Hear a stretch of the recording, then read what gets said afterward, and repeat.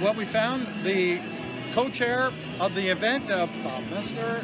He's really responsible making this show a great success because he's got a lot of hidden heroes, a lot of helpers to help bring it to where we are today.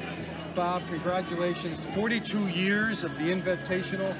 It's bigger and better every year. Yep. Let the home viewers know what's happening right now at the Ole Fairgrounds. So this is our 42nd year doing a Invitational for the Skyline Drive Corvette Club. As you can see, it's a beautiful day. The weather's perfect. We have a great turnout. Probably a record number of cars here today. Approaching the number, maybe a little bit over 300 cars.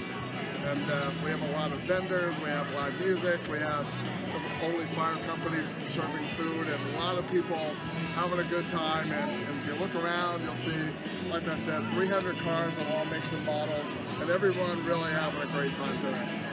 Every car is a special car because they all have a unique story. We're standing in front of one of those special cars right now. Bob, this is a very dear and near to your heart and your family. Tell us about this 1932 Studebaker.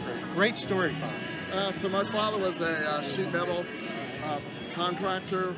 He was a very low-key individual, never looking for any recognition or glory, and he was just a common man. He had a passion for antique cars, especially Studebakers. So after he retired, he elected to restore a 1932 Studebaker. When he brought it home, the fenders were rusty, they were bented up. It was just a real project car with needing a lot of attention. So over a period, after he retired, 5.5 to 6 years, in the back of our home, like around 1985, he began restoring this car. And step by step, and he said he worked on it almost every day. And it was his enjoyment after retirement. And he always said, to be able to restore a car like this to the level he did, you don't need a lot of money, you need some skills, a lot of friends to help you, but most of all, you need a wife that has a lot of patience. There you go. She's the hidden hero there. She's the hidden hero. So after he restored it in 1990, 32 years ago, as a family, we took it for him around the state of Pennsylvania and outlying states, and he received his first National Senior Award for this car.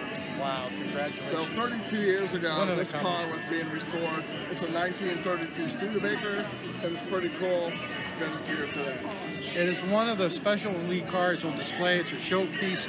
We're going to show the home viewers a little closer look. We'll take the camera around it, show you the interior. It's beautifully restored, and a lot of true love put into this vehicle. Yeah. And right now, the story is after he restored it, he passed away in 2013. As a memorial to him, we donated the car as a family to the AACA Museum in Hershey. Through wonderful volunteers at the museum, they elected to take it out of the museum for us, transport it here, and put it on display for thousands, hundreds of people to enjoy. But I want to give recognition to the museum for all the volunteers that made it possible for this car to be here. Obviously, very important to me as a family heirloom, and very honored to have it at our car show today. So. Indeed, and Bob, your father Fred, is shining down upon us with lots of sunshine to show off the beautiful restored 1932 Studebaker. Yep. Congratulations. Thank you.